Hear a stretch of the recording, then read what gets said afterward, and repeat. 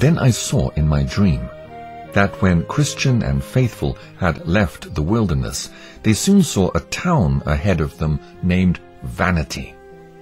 At that town there is a fair called Vanity Fair, and it's kept open all the year long. It bears the name of Vanity Fair because the town where it is held is lighter than vanity, and also because all that is sold there is vanity.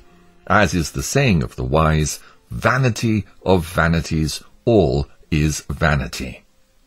This fair is no newly erected business, but a thing of ancient standing. I will show you its origin. Almost 5,000 years ago, there were pilgrims journeying to the celestial city just as these two honest people. Beelzebub, Apollyon, and Legion, along with their companions, perceived by the path which the pilgrims made that their way to the city lay through this town of vanity. They therefore contrived to set up a fair here in which all sorts of vanity should be sold, and that it should last all the year long.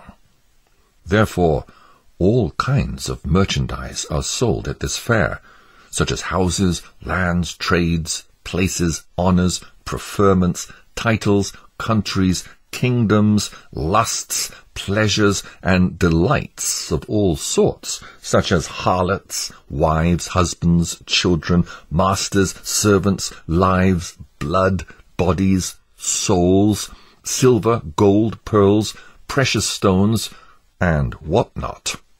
Moreover, at this fair are always to be seen juggling, cheats, games, plays, fools, fakes, knaves, and rogues, and that of every kind.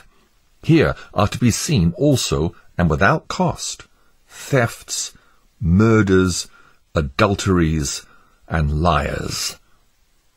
As in other fairs of less significance, there are several rows and streets under their proper names, where such and such wares are vended.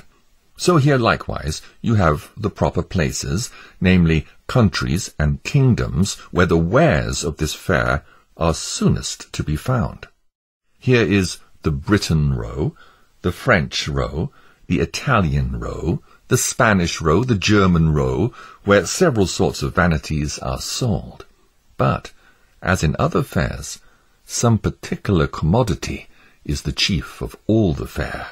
So, the wares of Rome and her merchandise are greatly promoted in this fair. Only our English nation, with some others, have taken a dislike thereat. Now, as I said, the way to the celestial city lies directly through this town where this lusty fair is kept. He who will go to the celestial city and yet not go through this town must need to go out of the world. The King of Kings himself, when here, went through this town to his own country, and that upon a fair day as well. Yes, and it was Beelzebub, the chief lord of this fair, who invited him to buy of his vanities. Yes, he would have made him lord of the fair, would he have but bowed down to Beelzebub. Yes, because he was a person of such honor, Beelzebub took him from street to street, and showed him all the kingdoms of the world in a short time, that he might, if possible, allure the Blessed One to yield and buy some of his vanities. But he had no desire for this merchandise, and therefore left the town without spending so much as 1 penny upon these vanities. This fair, therefore, is of ancient standing, and very renowned. Now, these pilgrims, as I said, had to go through this fair, and so they did.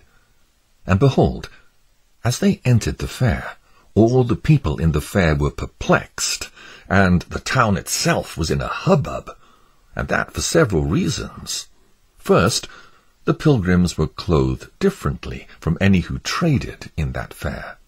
The people of the fair therefore stared at them. Some said they were fools, some said that they were deranged, and some said that they were eccentric men. Secondly, just as they wondered at their apparel, so they likewise were bewildered at their speech, for few could understand what they said. The pilgrims naturally spoke the language of Canaan, but those who kept the fair were men of this world, so that from one end of the fair to the other they seemed to be barbarians to each other. Thirdly, that which greatly disturbed the peddlers was that these pilgrims did not value their wares. They did not desire so much as to look upon them. If the pilgrims were called upon to buy their merchandise, they would put their fingers in their ears and cry, "Turn away my eyes from beholding vanity," and look upwards, signifying that their desires and concerns were in heaven. Beholding the behavior of the two men, one mockingly asked them, "What then will you buy?" But they, looking solemnly upon him, answered, "We buy the truth." At that, the men of the fair took occasion to despise the pilgrims all the more, some mocking, some taunting, some speaking reproachfully, and some calling upon others to smite them. At last things came to a hubbub and a great stir in the fair, insomuch that everything was in disorder.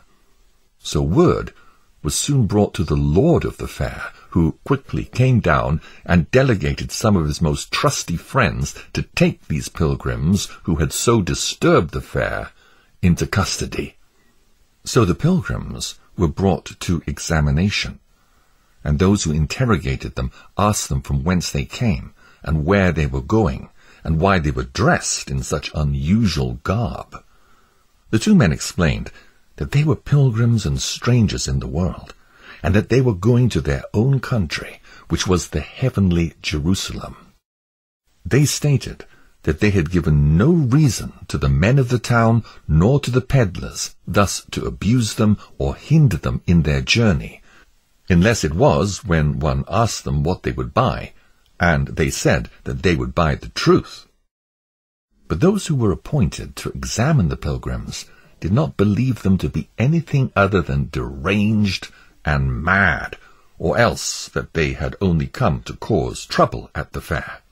Therefore they took them and beat them, and besmeared them with dirt, and put them into a cage, that they might be made a spectacle to all the men of the fair. Therefore the pilgrims lay in the cage for some time, and were made the objects of every man's ridicule or malice, the lord of the fair laughing at all that befell them.